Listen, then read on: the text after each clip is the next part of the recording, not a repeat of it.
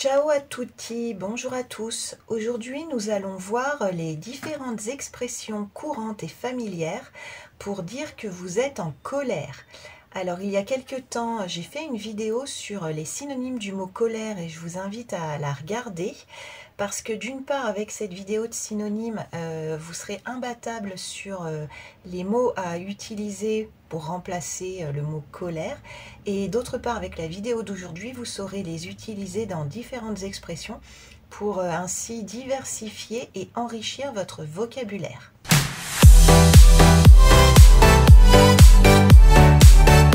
Donc on va voir les expressions pour dire qu'on est en colère. Être en colère, c'est ça, comme on a déjà vu dans la vidéo des synonymes du mot colère. Alors, quand on est en colère, l'expression la plus utilisée pour dire la même chose, c'est être énervé et aussi être fâché. Alors, être énervé, on va l'utiliser quand on perd le contrôle de ses nerfs. On est énervé par la situation ou énervé par quelqu'un.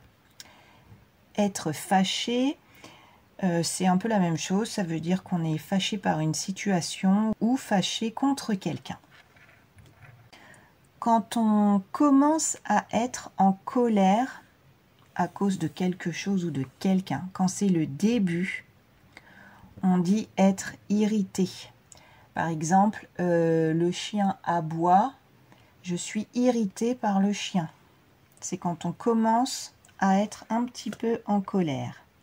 Ensuite, une expression familière pour dire qu'on est en colère, on peut dire être en rogne. Donc c'est familier et ça veut surtout dire qu'on est de mauvaise humeur à cause de choses qui nous énervent. Et également, on peut utiliser être hargneux.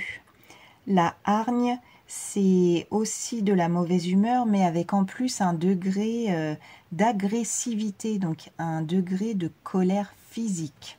Ensuite, quand on commence à être encore plus en colère, on peut utiliser être rageur ou avoir la rage.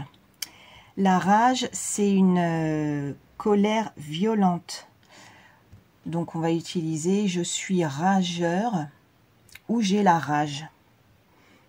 Et dans ce cas-là, avoir la rage, c'est un peu comme les chiens qui ont la rage quand ils sont totalement fous, qu'ils deviennent méchants. Et voilà. On entend des fois être rageux avec un X à la place du R. Alors on l'entend, on le dit, mais en revanche ça n'existe pas dans le dictionnaire. Donc on n'est pas censé dire être rageux avec un X, mais bon, je vous le dis parce qu'on l'entend quand même.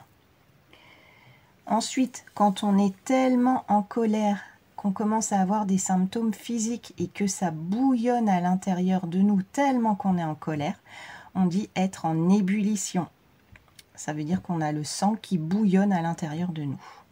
Ensuite, quand on est très en colère après quelqu'un ou après quelque chose, on peut dire avoir la haine.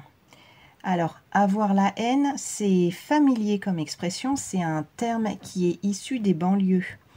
La haine, ça veut dire une énorme colère. Et enfin, une autre façon de dire qu'on est très en colère, c'est être furieux. Je suis furieux après la situation ou je suis furieux après quelqu'un. Voilà. Donc on voit les différentes expressions que vous pouvez utiliser pour dire que vous êtes en colère, pour ne pas toujours dire être énervé ou être fâché. Vous pouvez ainsi diversifier votre vocabulaire en utilisant toutes ces expressions en fonction du degré de votre colère. Voilà. J'espère que vous avez trouvé cette vidéo utile. Si c'est le cas, pensez à mettre un petit pouce pour me le faire comprendre. N'hésitez pas à mettre dans les commentaires les nouvelles expressions que vous avez apprises aujourd'hui. Pensez à vous abonner si vous ne l'avez pas encore fait.